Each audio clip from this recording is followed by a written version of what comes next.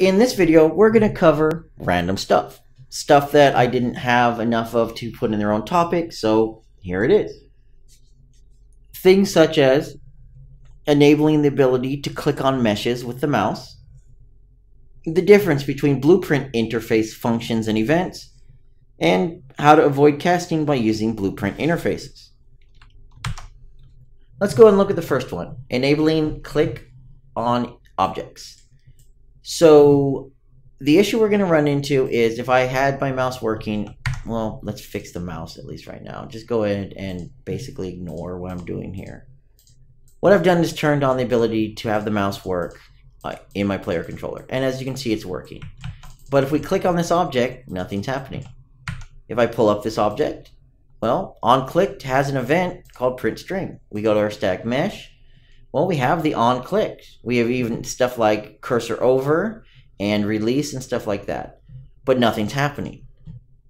Now, you could be like me and spend 2 hours and be super confused on why it's not working. Or, that's what this video is for. Inside of your player controller, by default, it is not set to enable click events. It's set to enable touch events, just not click events. And I don't really know why, but it's annoying. So if you enable click events, I'm going to go ahead and turn on show mouse cursor as well so we can actually see it again. When you enable click events, this down here will unlock. And these are which buttons count as click events. By default, it's left mouse button, but you could add in any other buttons you want. And then you have things such as which cursor is being shown for the mouse, which click trace channel is used. You know, maybe you have something specific where you only want to be able to click on certain collision channels, and then the distance. So now when we run this and we move our mouse and click, now it says hello. So don't spend an hour trying to figure out why it doesn't work. Create a new player controller and assign it to your game mode, or just modify the default player controller in your template or your project if you have one. And you'll need to just simply enable in the player controller the click events option. Blueprint interfaces. Blueprint interfaces are a great way to generically communicate between different things. Now, if you were to open up a blueprint interface, so in this case, I'm going to open this one up here. By default, it's going to come with a function, and we'll go ahead and do add new function, and it's going to look like this. Now, let me rename this to my function, and we'll go ahead and save this out. We're going to go into our actor and make sure our actor implements that. And it does implement my blueprint interface. And then we'll type in my function. So we'll right click, we'll type in my function, and you'll actually find it says add event my function or call event my function. And if you look over here under functions, it's not here. Well, this is just the way Epic decided to do it. Technically, this is an event, not a function. If we were to add a new function, and we'll call this one my real function, in order to actually make this a function, we need an output. If we have an output, we have a return node. It doesn't matter what the output is, but once you add that output, we'll call this nothing, for example, it's going to now become a function. So now anything that implements that will have it in their interfaces list over here for functions. And you'll see it actually shows up as a function. So that's going to be your difference. If it's just no output, then it's going to show up inside of your event graph. When you right click and you add a custom event, in this case it was called my function, it'll be add event and the name of it.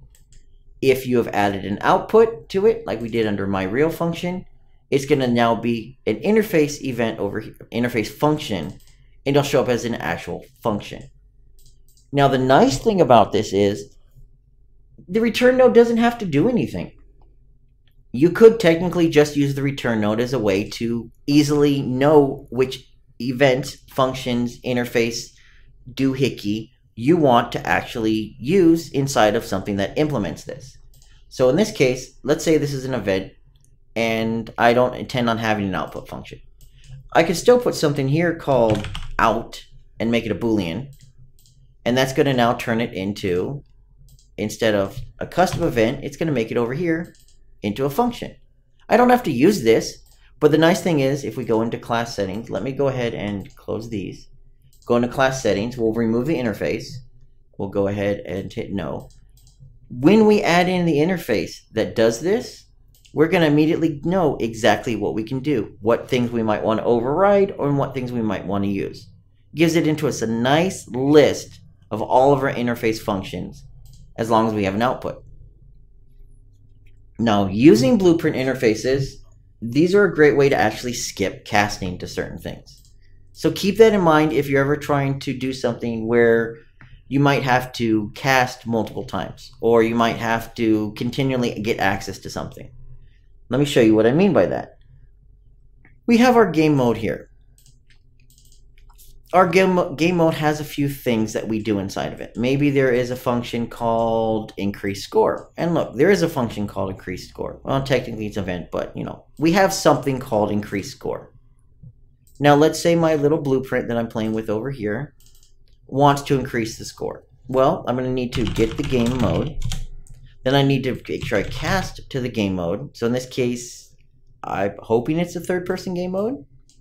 And then I either need to hook this up to an execute wire or convert it to pure and hope it doesn't fail. And then I can do update. Oh, no, it was increase score. And there we go. Now, if we use blueprint interfaces, we can actually skip this. And then, just in case we do something wrong, we can have a silent failure instead of a hard failure. Well, what do I mean by that? Well, let's go to our game mode. And we're just going to simply make a new blueprint interface called blueprint interface game mode. And we'll have a new interface event called increase the score. And I'm doing it increase the score because I don't want to go ahead and have to update and delete this. Now increase the score has nothing for inputs or outputs, so we're good there. And so we're good here. We'll go into our third person game mode, make sure our game mode implements our interface. I can go ahead and now, for example, do, well, first of all, after you add the interface, compile and save. Now I can do increase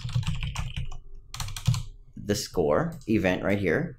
And if anybody calls increase the score, it's going to go ahead and run this event. Now the nice thing in my actor now is I don't have to cast to increase the score anymore. I can go right off the game mode, type increase the score because it's going to send a message, and I'm done.